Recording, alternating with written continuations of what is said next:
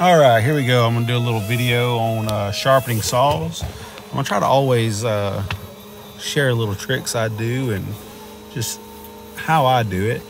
I've learned this over the past 10 years. Volunteered with 8 Days of Hope for about 5 years, and in the last 5 years I've done my own for hire business. Started off with a couple chainsaws. I'll post pictures of some of that stuff, some of the beginning stuff. But now I have almost all the pro saws, and I love saws to be sharp. So I stop and take a lot of time to keep the saws sharp. 90% of the saws that I'm sharpening is because I let my employees run them, and they just get them in the rocks or dirt a little more. They do a lot of the more dirty stuff, so I can't blame them for that stuff. I send them to do the hard stuff. So right now I'm just filing down my depth gauges. For those that don't know, this controls how much material you take off. Take too much off, it's going to grab too much, but if you don't take enough off, it don't really eat. I'm kind of like Tim does. He likes his to be filed down a hair, just a hair more maybe than normal. I think I caught him saying. Here I'm just using a Steel little 3-in-1. I love these things. They make life easy. I can teach my guys how to use them. It takes a lot. I love just using a regular file, and then I use like a grinding wheel, like a 4-inch grinder, to take down my rakes just a little more than normal.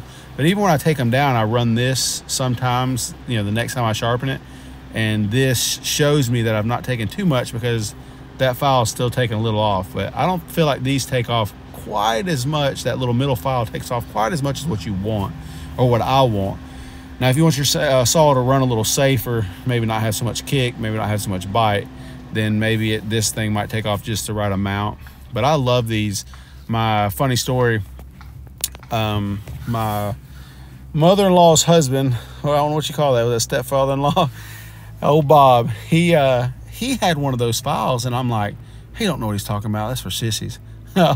Just being dumb and just not knowing no better. And because I always use a round file, and I used one wrong when I first started using a file.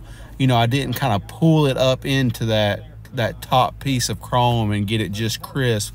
I was just trying to pull it up in the way deep in the tooth, I guess. But if it's not getting on that top, if you don't have one the right size and it's getting on that flaking up that top chrome, it ain't gonna cut. But then of course you want to keep the gullet clean, like underneath the tooth. I like to keep that cleaned out. I'll grab a file a size smaller or a size bigger and keep it cleaned out, even if I'm just round filing. So this chain is a semi chisel on a 36-inch bar on a 661. I forget what the name of the company is that makes that little twin port sticking out. It looks like two little fingers sticking out. This thing screams. I've had this saw for a few years, and it's a beast.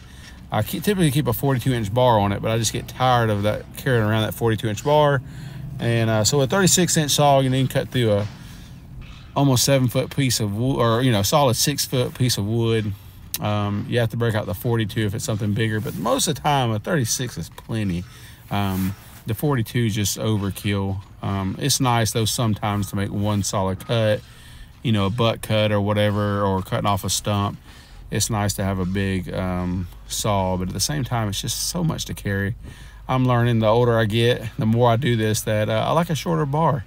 I don't need a 36-inch bar, 42-inch bar, 59-inch bar on every chainsaw. But when I first started, I was like, I want the biggest saws they make. So I've got an 881 with 59. I keep a 36 on it. It screams. It's a bad saw. I've got it all West Coast customed out. And this has West Coast custom spikes. All my personal saws, I keep West Coast custom spikes and mufflers, bark box for the most part. This 661 doesn't have a West Coast bark box on it. So this is, like I said, a semi chisel. I don't love those chains, but I'm getting this thing just right. Like I just ran it. Like I run my saws for a few minutes, I'm getting it. If I get in a hair of a dirt, or if it barely starts to slow down, I just freshen it up a little bit. Takes a couple minutes and then it eats again.